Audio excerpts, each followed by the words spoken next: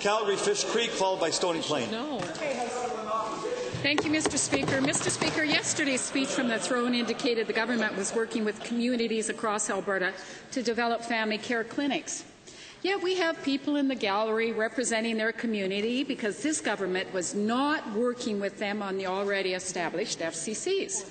The pilot project Slave Lake FCCA was created 2 years ago, and this past fall, 4 physicians abruptly resigned.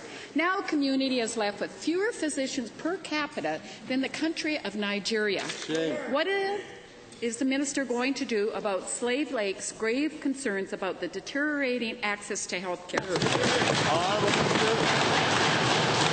Well, thank you very much, Mr. Speaker. I'm delighted that the honourable member refers to the family care clinic in Slave Lake. It wasn't that long ago, Mr. Speaker, following a fire in that community, that the community was down to 1 doctor.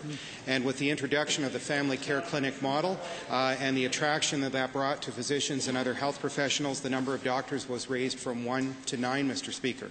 Since then, we've seen tremendous progress in Slave Lake in the addition of nurse practitioners, other healthcare professionals working in the family care clinic, working with local physicians, and working in the emergency department of the hospital.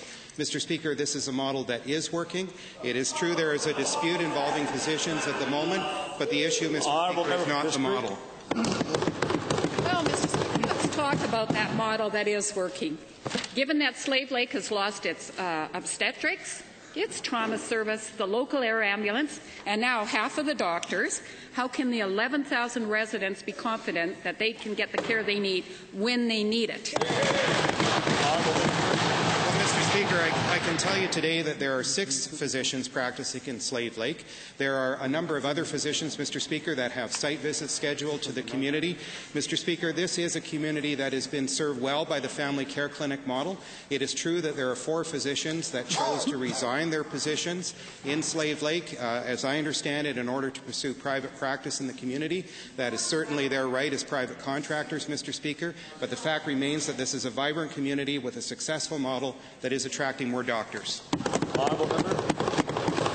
So, Mr. Speaker, let's continue talking about that successful model. Given that first-time expectant mothers and those with high-risk pregnancies cannot give birth in their home communities because of the lack of doctors, anesthesiologists, and obstetric support, and given that Slave Lake's birth rate is substantially higher than the provincial average, does the minister really expect a mum in labour to drive 2.5 hours to a hospital in Edmonton? Frankly, Minister, if it would have been me, I would have never made it. Well, Mr. Speaker, if this honourable member is actually interested in supporting the citizens of Slave Lake and recruiting doctors to their community, I suggest she might want to try a different tack.